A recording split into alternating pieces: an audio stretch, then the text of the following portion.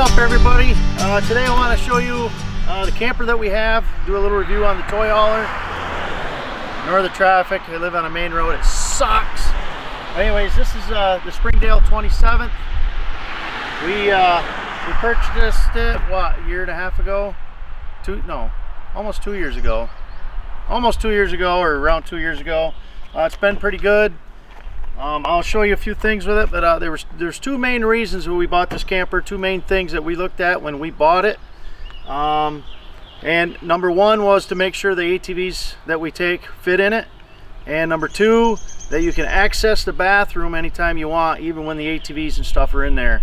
That way when you're traveling, different things like that, you can actually get into the bathroom and use it, or the bedroom if you have to stop overnight somewhere and don't want to unload your wheelers. So I'm going to show you a few of those things and some good things about this, and it's all a preference on what you want for a toy hauler. This one is fairly inexpensive. It's a little over $20,000, but you can spend a lot more than that. This is probably pretty basic. This is half-ton compatible. It's right at its limit for a half-ton pickup truck, but the truck does pretty well towing it. So let's I'll show you a few things with it and let you make your own judgment.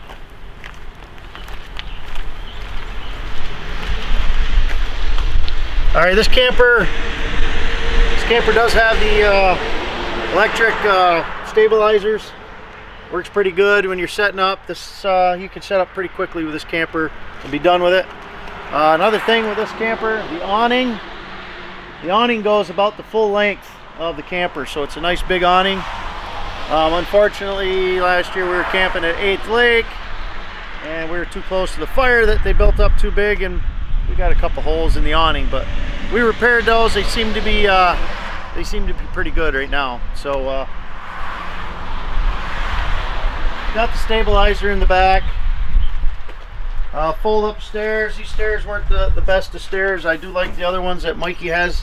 Mike's got the same camper, but his stairs are a lot better. They fold up out of the door, and I'm not sure if he's got the railing here or not. I can't remember, but this one's just got the small handle.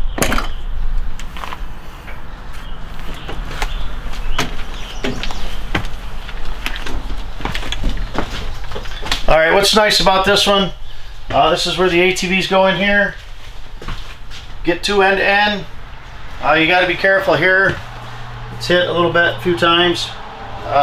Short runs, I don't even strap the wheelers down. Long runs, I do, and most of the time they don't stay where they're supposed to be. But anyways, this one's got the beaver tail in the back. It's got the arch ceilings, which give you a little more headroom, and maybe for a side-by-side or something with a taller ceiling or taller roof, you would be able to get in here. There was these aren't the most comfortable little freaking couches. There was one there. We had to remove it so we could get the generator in here, and tables, and we put a cooler here. But we did take one of these out. I guess if you're going to have a side-by-side in here and try to fit one, probably both of these will have to come out. And there will be no furniture in here. So it is what it is with these smaller ones.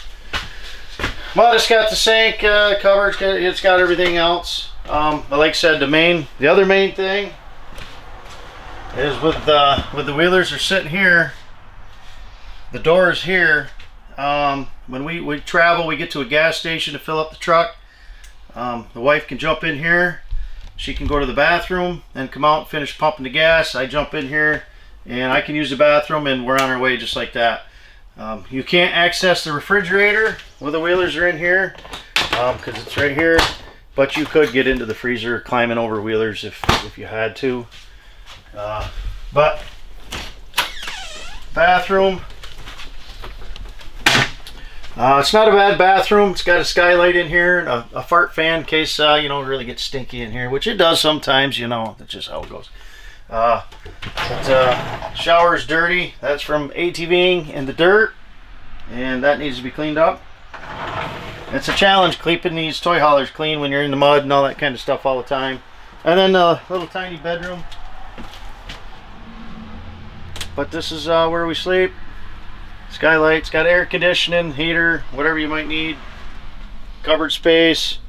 Still seems like there's never enough room to put everything, but it's still way better than it was in the hot box that's out there.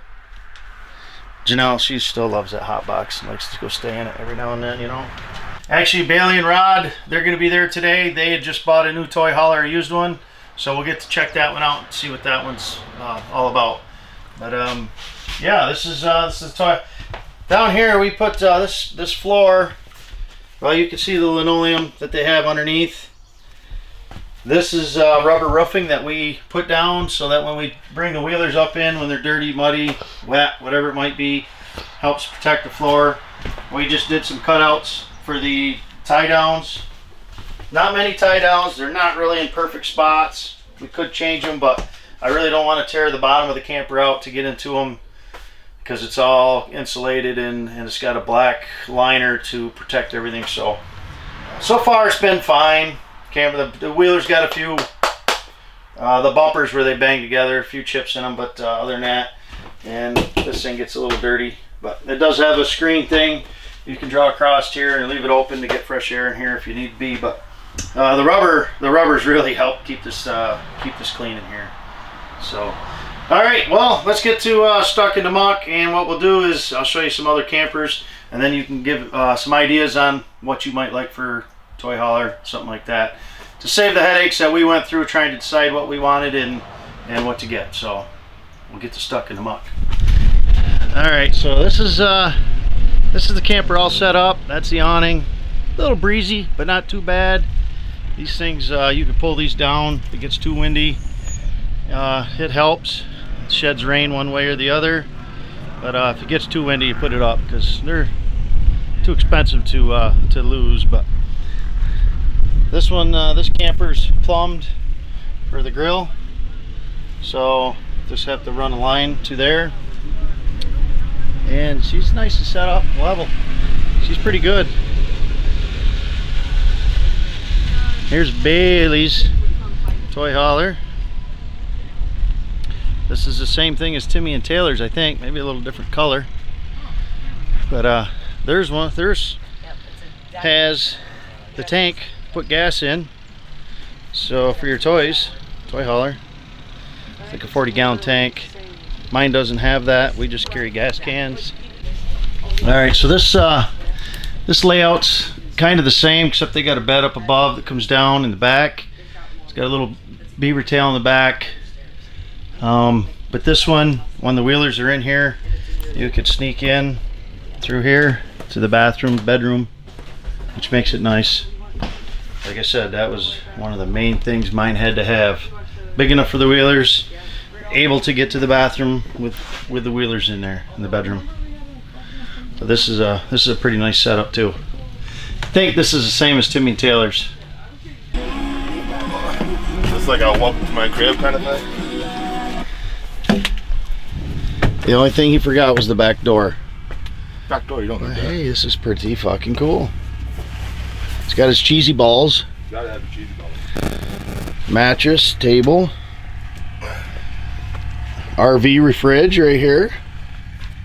Oh, now we're blurry. What the hell? Where'd you get that?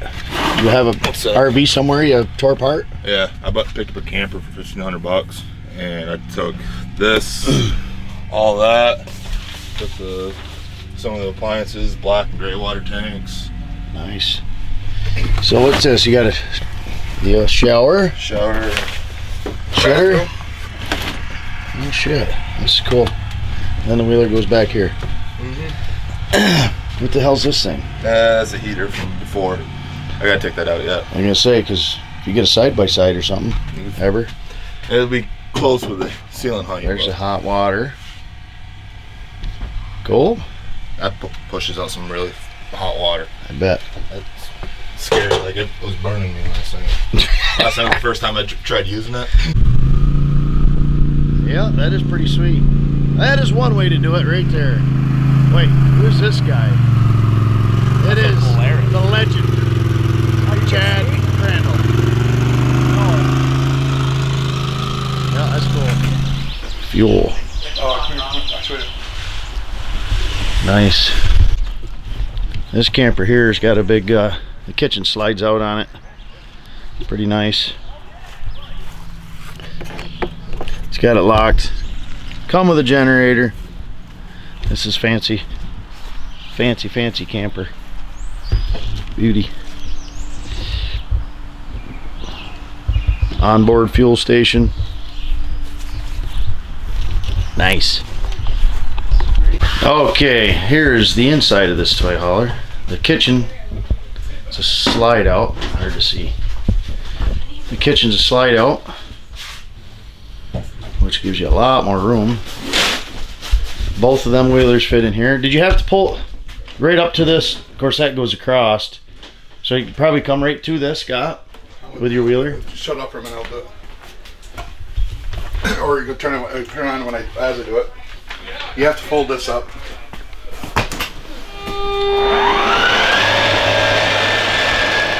That's some fancy shit right there.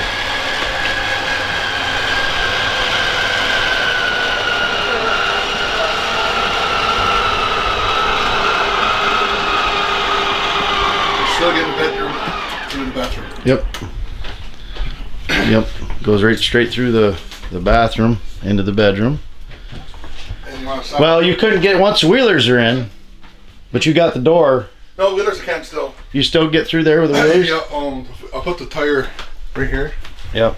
And I can still, there's a walkway. Oh, okay. down It's wide through, enough. And I can still go Yep. like that there.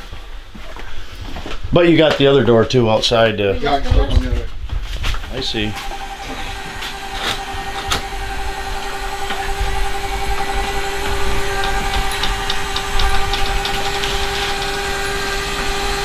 When it gets high enough, you have to pull the legs in.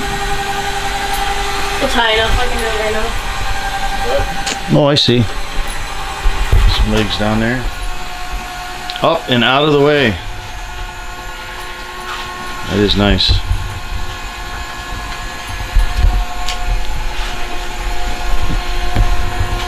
And the wheelers can come in. Cool. Oh! Alright everybody, hopefully this video helped you out a little bit, maybe deciding on a few of the features you might want with the toy hauler. When we went out to get this this toy hauler, didn't seem to be a whole lot of choices at the time, but now we've seen all kinds of different ones now. So, but hopefully this will help you. Hope you enjoyed the video. Some pretty nice campers out there, I can tell you that. But please hit the thumbs up. Subscribe to my channel if you're not already subscribed to the channel. Lots more ATVing to do this year, and we will see you guys next time. Ultimate Outdoors. Later.